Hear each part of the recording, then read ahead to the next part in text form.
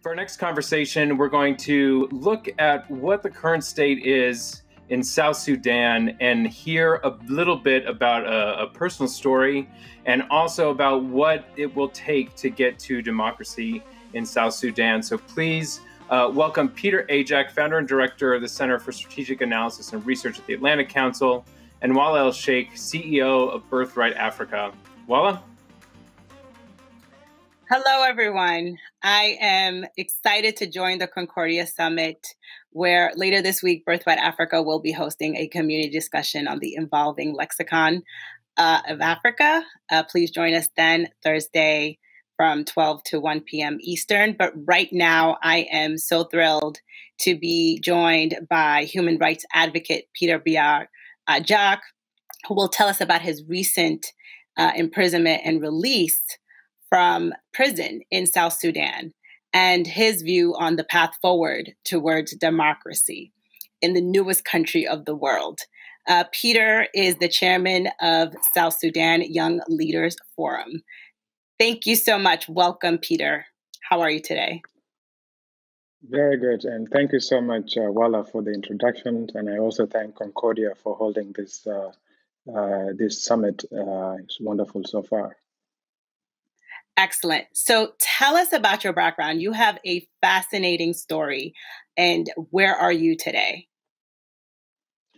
I'm speaking to you today from Washington, D.C. I came here just a month ago after escaping a death squad that was sent after me by the president of South Sudan. And this was 6 months after I was released from prison. I was detained in 2018 until 2020.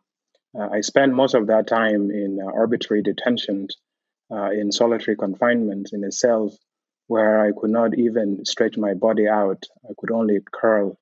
I slept on the floor. There was a lot of torture that was taking place in that detention. But God was great, and I managed to get out of the prison. And when I left, I came to Nairobi to go through some medical examinations and also to spend some time with my children. But that's when I learned that the president was again after me, and he has sent a hate squad with the intention of either abducting and kidnapping me from Nairobi back to South Sudan or assassinating me in Kenya. Oh, wow. And so, but you are safe and sound in the U.S. now, correct?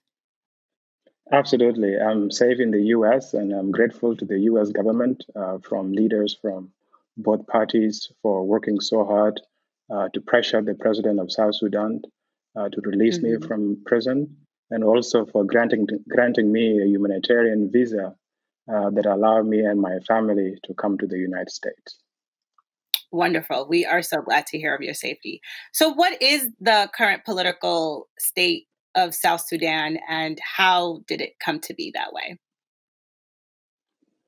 Well, the story of South Sudan is extremely tragic to those who have been following it. You will recall, Walla, back in 2011, South Sudan gained its independence. It was a joyous occasion that was celebrated by millions of South Sudanese and many people around the world that stood with us during our long struggle for liberation. But 2 years, only 2 years after that celebration, the leaders of South Sudan, President Salva Kiir and Riek Machar, then went ahead and plunged the country into a civil war. And they went around dividing people and rallying support from the ethnic groups. And as you know very well, the two main ethnic groups in South Sudan are the Dinka, from which I come, and the Nuer. And the president and I come from the same ethnic group, and Riek Machar comes from the Nuer ethnic group. So they went around and basically divide people, rallying them along these ethnic lines and reminding them of the tragedies of the past. So then our people butcher each other. And this has been the case ever since. They have tried to sign many agreements in the middle. In fact, they signed 12 peace agreements, but they dishonor every one of them. The last agreement was 2016, and it collapsed basically after only 4 months of implementation when a war broke out again, which forced Riek Machar to fled from Juba on foot to the Democratic Republic of Congo.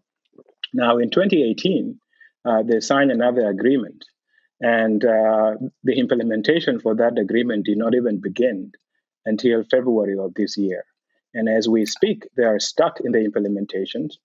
They are unable to agree on governors to be appointed and to run different parts of southern Sudan. They are unable to reform the military and build a united force. They are unable to agree on a unified parliament. So right now we are stuck in a situation where our leaders are pretending that there is a peace agreement they're implementing, when in reality, nothing is going on. In the meantime, the economy is entirely decimated because of the drop in the oil prices and the insatiable corruption of the president himself and his cronies. So South Sudan now is the most fragile state. In fact, 2 weeks ago, the Social Peace Index released its 2020 ranking of the countries in the world, and South Sudan was dead last, scoring 163 out of 163. And it just goes on to show you the extent to which quality of life has deteriorated under the leadership of our current government. Yeah, it was devastating for me to see the downturn of the peace that was so much the hope for the country. And for me, being a Sudanese from the northern part, I really saw this as a new chapter for a country that was fighting for over 20 years for economic freedom from full of Sudan. So, I recently read your article in the Wall Street Journal with your recommendations for the path forward toward democracy. Can you summarize those for us and what you think needs to happen? Absolutely. You see, as I mentioned, the case of South Sudan is absolutely tragic. When we gained our independence in 2011, Salva Kiir was basically appointed as president with the objective of laying the ground for institutions that would allow the people of South Sudan to then hold democratic elections. These elections were supposed to take place in 2015. But in 2013, as I mentioned previously, President Kiir and Riek Machar plunged the country into civil war. And since then, Kiir has used this civil war as an excuse to continuously postpone elections.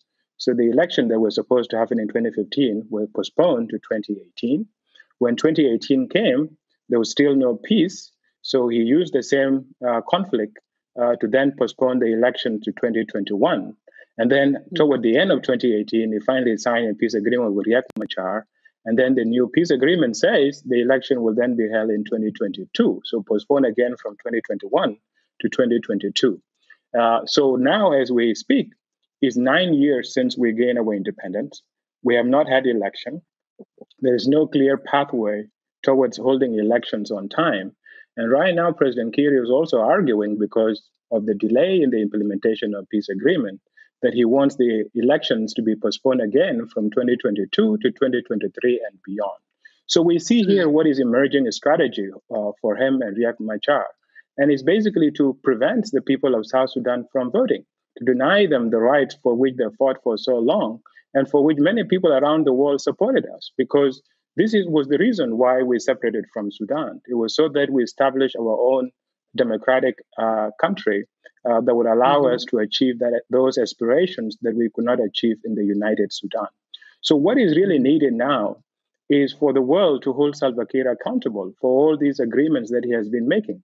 They have now signed this peace agreement, and this agreement clearly states that the elections must be held by March 2022. Of course, it's very late. It would have been 11 years since our independence and no elections. But is really now incumbent upon the countries that shepherded the independence of South Sudan to take place, particularly the United States, the United Kingdom, Norway, and many countries in the Africa and African Union and bunch of our neighbors that really stood with our people so that we gained that independence. So elections must take place on time. Kiir right now must hold a census, appoint new commissioners, and amend the Electoral Act so that those elections take place on time. And if they don't happen on time, he must be held accountable. We must have a discussion about potentially the Liberian model, where Charles Taylor after failing Liberia and becoming a source of division, was forced out, which then allowed Liberia to finally hold elections that then allow Ellen Johnson Sirleaf to come to power. I think if March 2022 comes and there are no elections in South Sudan, we hope that the world will stand with us and force Salva Kiir to exit so that we can have a real transitional government that will allow our people to vote. Wow, that is amazing. If there is any hope for South Sudan, we know that you will be a part of it and we will be watching. Thank you so much for this amazing talk. Thank you very much for the interview.